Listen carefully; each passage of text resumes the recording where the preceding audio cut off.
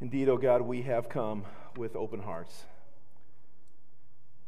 And so let these ancient words impart. Open us new realities, new ways of seeing, that we might also experience new ways of being. We pray this in the name of Jesus, the one who is the living word. And all God's people said, amen. Congregation may be seated.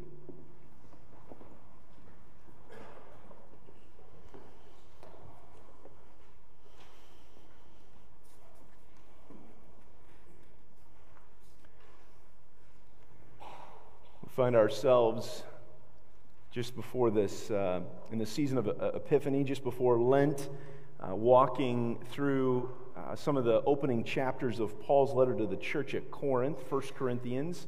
This is actually, biblical scholars believe, Paul's second letter to the church at Corinth, but it's the only one, or it's the first that we have preserved for us. And so Pastor Elizabeth kicked off this sermon series for us last week with a message from 1 Corinthians, first few verses of 1 Corinthians chapter 1, and we continue today with these words from 1 Corinthians chapter 1, verses 10 through 17. In my Bible, this is subtitled Divisions in the Church. Listen for the word of the Lord. Now I appeal to you, brothers and sisters, by the name of our Lord Jesus Christ, that all of you be in agreement, and that there be no divisions among you, but that you be united in the same mind and the same purpose. For it has been reported to me by Chloe's people that there are quarrels among you, my brothers and sisters.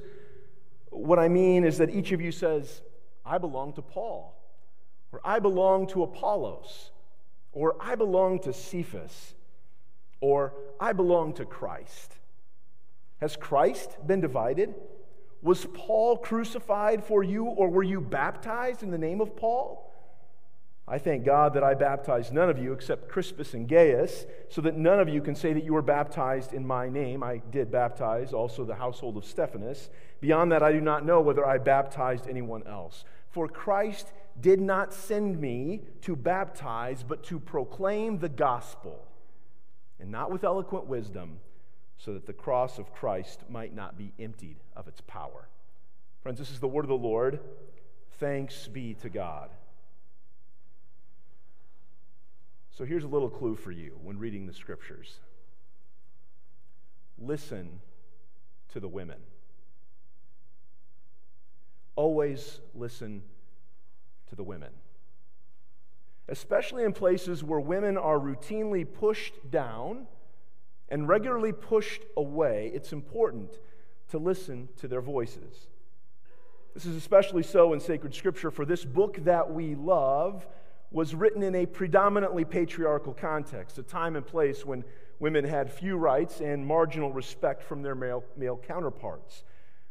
So it's important to note that it's a woman named Chloe, who may very well have been the impetus for Paul to pick up his pen and write this letter to Corinth in the first place.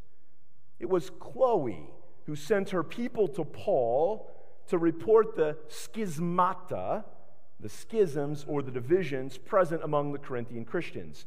Note that schismata is plural in the Greek, meaning that this isn't just one schism or one division. There are multiple schisms and multiple divisions. I find it remarkable that Chloe, a woman, someone on the margins, someone on the outskirts of civilized society, has actually become a Christian and, given the freedom discovered in Jesus Christ, becomes a leader in the Corinthian church too.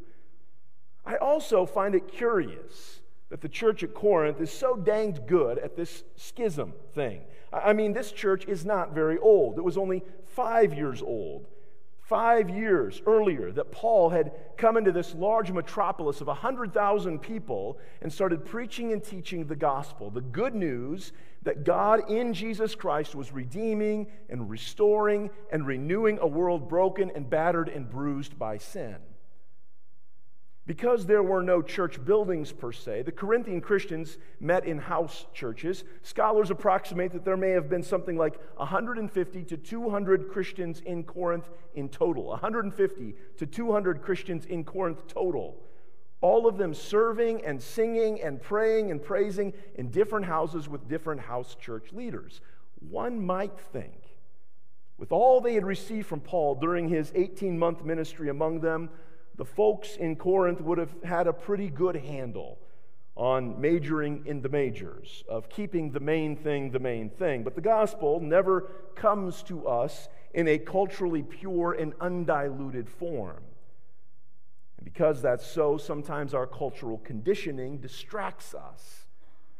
Rather than majoring in the majors, we begin to major in the minors. Rather than keeping the main thing, we make a whole lot of little things into the main thing. And this is exactly what happened for the church comprised of several house churches in Corinth. According to Chloe's people, the particular distraction threatening the unity of the church in Corinth was the cult of personality, of misplaced or excessive admiration for a particular person. I belong to Paul, some were saying. Others were saying, I belong to Apollos. Still others, I belong to Cephas. The language is fascinating. In the Greek, it reads quite literally, I am of Paul. I am of Apollos. I am of Cephas. On the one hand, give the Corinthian Christians credit. They understood that faith requires surrender, surrendering oneself to submit to another. There's just one problem. They seem to have given themselves up for a bunch of pseudo-saviors, Paul, Apollos, Cephas. And even worse, some are claiming exclusivity to Christ. Go ahead and follow Paul or Apollos or Cephas, they said. At least we follow Christ. At least we're the true Christians. Reminds me of a story among some of my high school friends, some of whom went to the other college in Sioux County. They would come and visit me at my particular college, and we would begin making jokes about one another's schools. And I would say, well, at least at Northwestern, our chapel is actually named for Jesus. You had to think about that, didn't you? Paul has little time for this cult of personality business, evidenced by his string of rhetorical questions. Has Christ been divided? Was Paul crucified for you? Or were you baptized in the name of Paul? Here I love the insights from St. John Chrysostom, the great 4th century preacher. He writes, whenever Paul uses rhetorical questions, as he does here, he implies the whole argument is absurd. Indeed, a church divided along cult of personality lines is absurd. So it sure is a good thing that was just a Corinthian problem, right? I mean, we don't know anything about that in 21st century North America. Insert tongue in cheek here.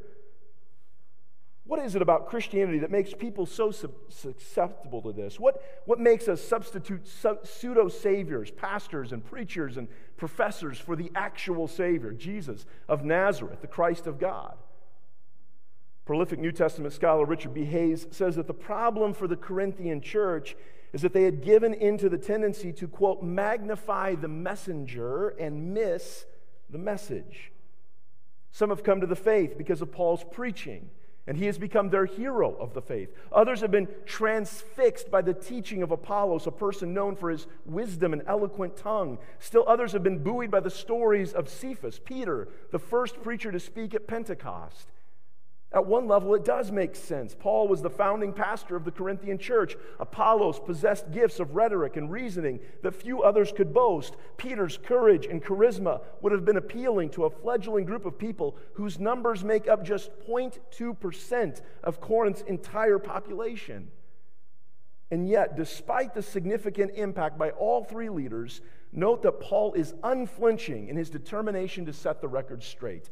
I appeal to you, brothers and sisters, by the name of the Lord Jesus Christ, that all of you be in agreement and that there be no divisions among you, but that you be united in the same mind and the same purpose. All of you be in agreement. The word-for-word translation from the Greek is actually, all of you say or speak the same.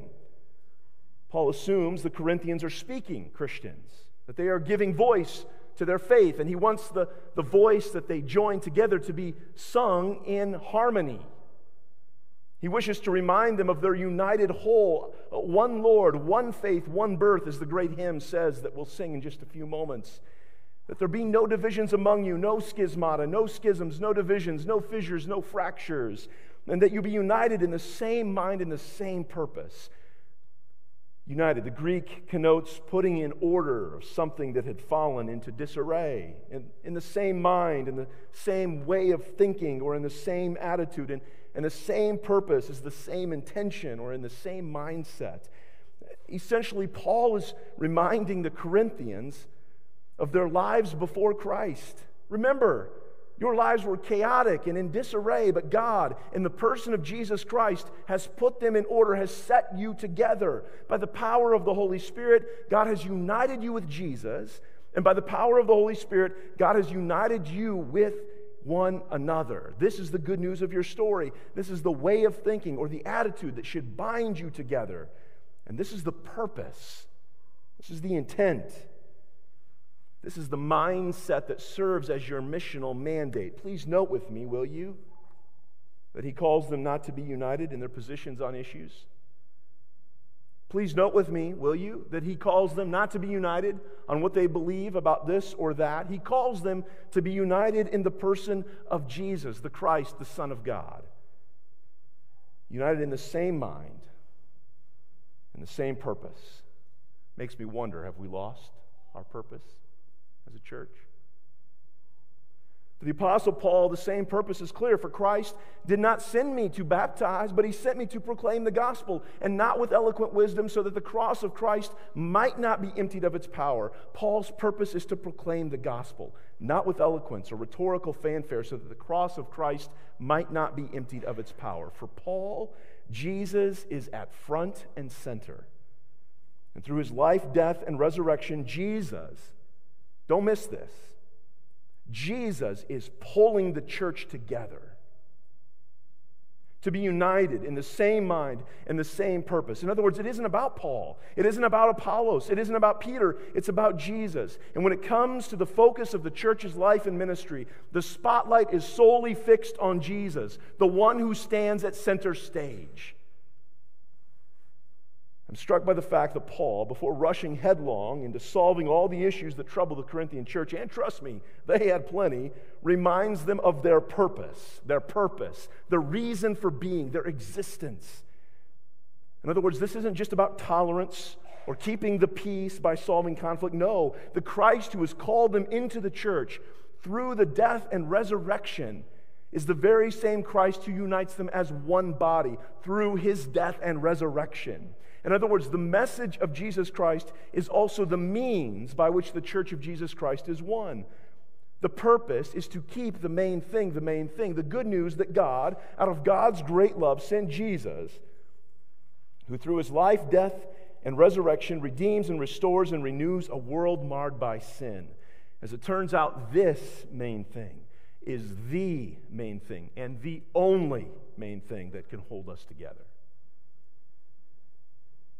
It's apparent, if you read the rest of Paul's letter, there's a whole lot of disagreement in the Corinthian church. Paul does his level best to frame the divergence theologically, but it's clear that Paul's no proponent of homogeneity, and he's no advocate for uniformity. Paul values variety, and he lifts up diversity. Paul's not interested in carbon copy, cookie cutter Christians marching in lockstep order to his apostolic drum. But Paul is interested in unity. He's interested in mind and mindset. He's interested in purpose and intent. And he wishes to remind the Corinthian Christians, and us too, I think, that what holds us together is a purpose so much larger than our differences or disagreements. What holds us together is the gospel, the good news that in Jesus Christ, God is redeeming and restoring and renewing the entire world. As Richard Hayes says it, the church is saved and sustained only in the name of Jesus. I will admit this is hard work for a congregation that belongs to a denomination divided over issues of scriptural interpretation and the social implications of scriptural interpretation when it comes to human sexuality. 2 years ago, the General Synod of our denomination, the Reformed Church in America, approved the formation of a 2020 vision team, citing what he essentially saw as irreconcilable differences at the time. Interim Secretary Don Poost asked the General Synod to form this team to explore possible scenarios for our denomination moving forward. The three scenarios were as follows: staying together, radical reorganization, or grace-filled separation. The team has been hard at work, praying and listening and dialoguing, and praying and listening and dialoguing some more, trying to discern the leading of God's Spirit for the RCA. To date, there have been no official proposals, but the team did share an update in late October of last year. I'd like to share that update with you this morning. Listen carefully. The Vision 2020 team met October 28 and 29, 2019 in Grand Rapids, Michigan, continuing the work that God and the General Synod have called us to do. That work is currently focused on discerning the best way forward out of the three scenarios we've been researching, narrowing the options based on intensive dialogue, feedback we've heard, and in faithfulness to God. We're having good conversation, and we've built trust, built relationship, and built friendships. We are doing our work. It's very open. Every one of us has had courage to speak, and that courage enriches our work and pushes us further. We're listening well, and we're honing in on something. We have narrowed down our work and reached consensus on a framework to bring to General Synod 2020. As we have listened to God, to each other, and to the feedback we've received, a possibility is emerging that brings together some of the best elements of the three scenarios. This possibility began to germinate at our September meeting and was refined as we reflected, pinpointed its problems, and identified its strengths. A crucial moment that shifted our understanding was recognizing the difference between General Synod statements on human sexuality and the functional reality of our structure. This team believes the denomination has existed for a very long time with functional diversity. Historically, we have been united around our standards. And because of the way our polity works, functionally the RCA is theologically diverse about a range of topics, including human sexuality, infant baptism, and women in church leadership. Our practices vary from classes to classes and congregation to congregation. Our team's role is not to define the RCA's stance on human sexuality or to other differences of conviction, but to recommend a way forward in light of our functional diversity. So we asked ourselves, in a structure with functional diversity, what are our next faithful steps?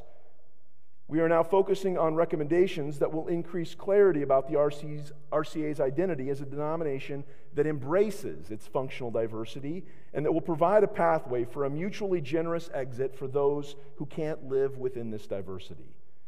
We are also exploring recommendations to restructure the denomination to better support a 21st century church. This represents new clarity for the team, and we celebrate this. We understand there is a high level of complexity involved as we move forward. These are the broad strokes of a plan that's in its early stages, and much may change as we continue to move forward. We have formed 3 sub-teams to work on various aspects of this proposal between now and our next meeting in January. And at our next meeting, we'll meet with subject experts to help us craft our recommendations.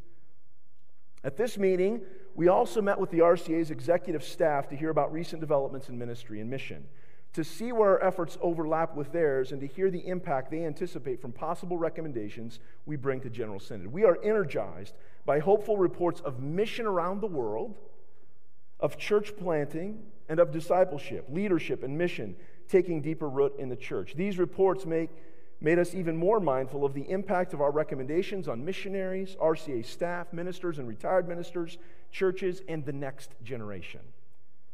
Above all, we remember that we are all people of the resurrection. We are God's beloved children, and God has redeemed us and given us hope for the future. We are grateful for the movement of God's Spirit among us. We long for prayer support as we continue to move forward with greater clarity. Please join us in praying. Number 1, thank God for the unity of our team and for the consensus that we've been able to reach at this meeting. Pray that the Spirit will continue to draw us together as a team until the end of this process. Number 2, pray for wisdom to retain the things that need to be retained, to imagine the implications of the things we've heard, to sort out ideas and values, and to have the wisdom that comes from the Spirit. God can do more than all we ask or imagine, and we are asking and imagining a lot. 3, pray for strength and resolve as we continue to move forward. Pray for resilience and for hope and maintaining perspective. Pray for courage. 4, pray for protection for members of this group as this work makes us particularly vulnerable to forces of darkness. 5, pray for a season of rest for our team. November and December are busy times in our churches and lives, and yet the work of this team continues between now and our January meeting. 6, pray that as a team and that as leaders and members in RCA churches, we will remember that we are not our own, but belong, body and soul, in life and in death, to our faithful Savior, Jesus Christ. I think it's important for you to know this morning that your consistory leaders have been wrestling with the work of the 2020 Vision team over the course of the past several months. We've taken no action. Let me be clear. We've taken no action, nor have we conjectured on what we might do given the possibilities that might arise out of the 2020 General Synod.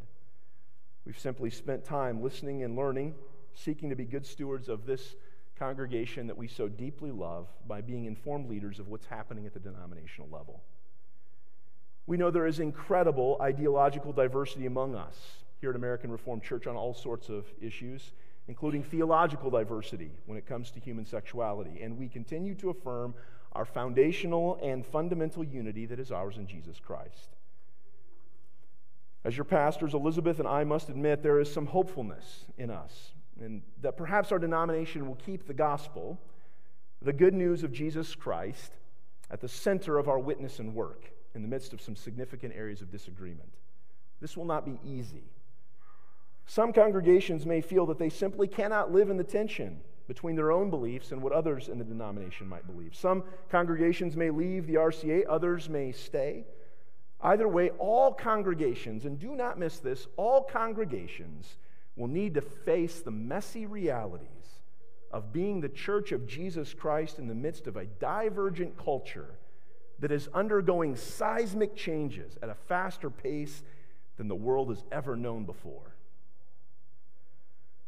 Through it all, I'm hoping we'll keep our ears open to Paul's words in 1 Corinthians 1, verse 10, that we'll be united in the same mind and the same purpose.